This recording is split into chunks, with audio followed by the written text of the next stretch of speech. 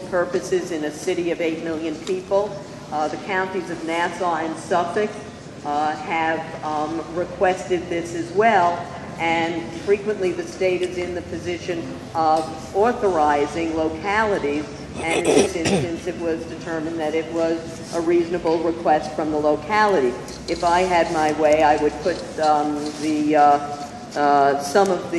cameras in Nassau and Suffolk on the Southern State Highway, and I think they'd get more money if it was just about getting money. So they're doing it in school zones, and the money is split between whether it's the county or a village. And this is done, as we so often do things, we're authorizing. We're not requiring, we're authorizing, and we are responding to a request from locality. Right, but we authorized 20 last year in order that a study be done. There's been no movement on that study whatsoever. Well, actually, they have some details of what, but it's a small sample, and it's a short period of time, and inexplicably, people speed on Thursdays and not so much on Wednesday. But inexplicably, to me, somebody suggested Thursday, they're all trying to get out of town.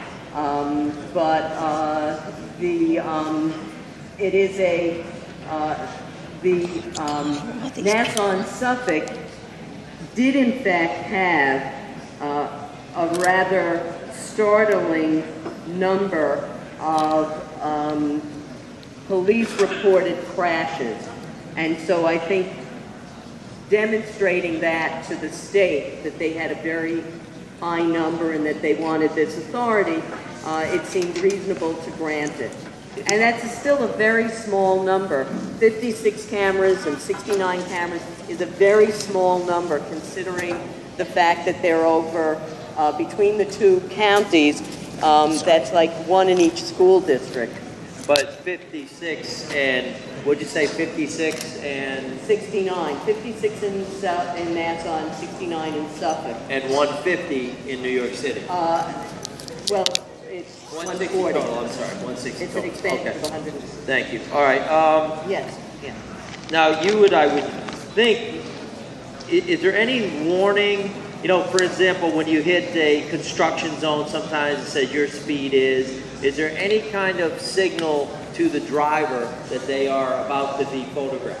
No, there isn't a warning that says speed camera ahead, slow down. There isn't any of that, but there are, in most instances, markers that a school is coming up. What does that mean? Well, those exist. Excuse me, Ms. Glick. Hold on 1 minute. Members, welcome back to the New York State Assembly. We're happy to have you back. I know you're happy to be back, and I'm sure you're all glad to see each other. However, we'll have to save the greetings for another time. I'd like to hear the members debate. I'm sure you'd like to hear because you're going to have to vote on the issue. So I'd ask everybody under the eaves, visitors, sit down, take your seats, members, so that we can hear what's going on. Thank you very much. Go ahead, Ms. Glick. So currently, Deborah, there are signs in every single school zone, right? There's always speed limit signs currently, so there's nothing really going to change there other than this legislation. No, you asked if there was any sort of warning. Right. And the warning is that it is a school zone, and therefore, maybe there'll be a camera, maybe not, but it would be a good thing to slow down.